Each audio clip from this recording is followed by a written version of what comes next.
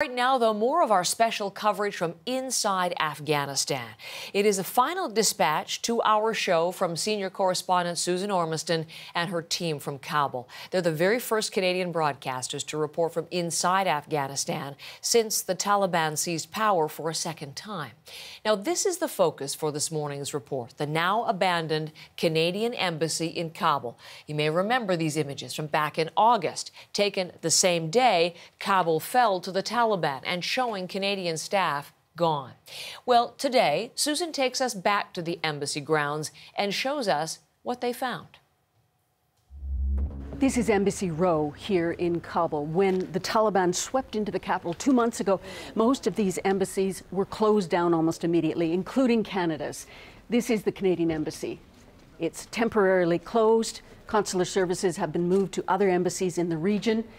We can see the sign here explaining the emergency number and the fact that there's no consular services here, temporarily closed. This is just the security area to the embassy. It's locked, no entry here. The Taliban tell us there's no permission for them or anyone else to get in this embassy until further notice. When it closed, it did strand thousands of Canadians and Afghan Canadians who are still trying to get out of this country. So that is Susan as she returns us to the Canadian embassy, or the former embassy. She is live with us now from Doha in Qatar. So stark, Susan, to see that abandoned building. But even with consular services shut down there are some people managing to get out. We're learning this morning of a flight last night from Kabul to Doha with dozens of people who are bound for Canada. What more can you tell us about that? Yeah, on that flight were about 100 people, mostly female soccer players from Afghanistan, their families and other people connected with that sport. And the Federation in Afghanistan has been working for 6 weeks to try to assemble a group of women to get them out of Taliban control. They finally did, and they were on that flight last night from Kabul here to Doha. We were able to speak to a couple of them. We can't identify them for security reasons, but one 14-year-old was traveling with her older sister, and she was crying just before departure because she had to leave her mom behind. She was only allowed to take one guardian, and the mother told these two sisters, "You go, I'll stay behind." Just imagine.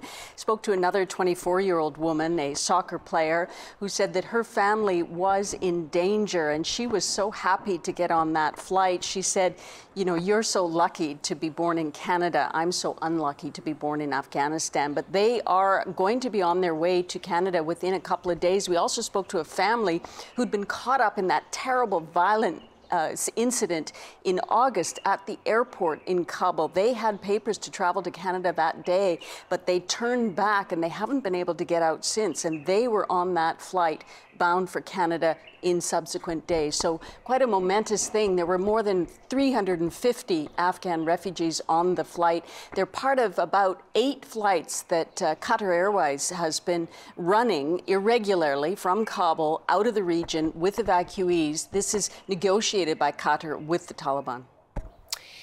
We're getting, Susan, a new look at the instability inside Afghanistan. There's breaking news this morning of an explosion at a mosque in Kandahar, and I know you were recently in that city. We here remember, of course, that's where Canada's combat mission was focused. So what can you tell us about this explosion?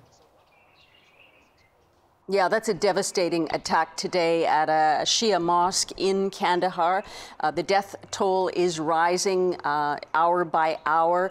This is the second subsequent attack on Friday prayers in Afghanistan. There was a large attack in Kunduz last Friday in the north of the country. So this is a very troubling sign that, in fact, the Taliban has not been able to control the extremists. The Kunduz attack, ISIS-K claimed responsibility, no responsibility yet, but we expect that it may be extremists again. So, you know, we were in Kandahar a few days ago, and we talked to several people in the new Taliban regime who were assuring Kandaharis that the province was safe and secure. So this is a real blow, and will make Afghans very nervous about this extremist element inside the country. You know, in talks just last week here in Doha, The Taliban said that they didn't need American help to help contain ISIS in the country, but this is challenging that now. Susan, quite right to say the number of dead is rising. As you were reporting live, 15 dead, the number from health officials just coming out, 15 dead, 31 wounded, as you continue to watch that story. May I say thank you, Susan, to you and your team for really the exceptional work over these past couple of weeks. Just a pleasure to watch. Thank you very much, and we'll look forward to another special report from Susan next week here on our show.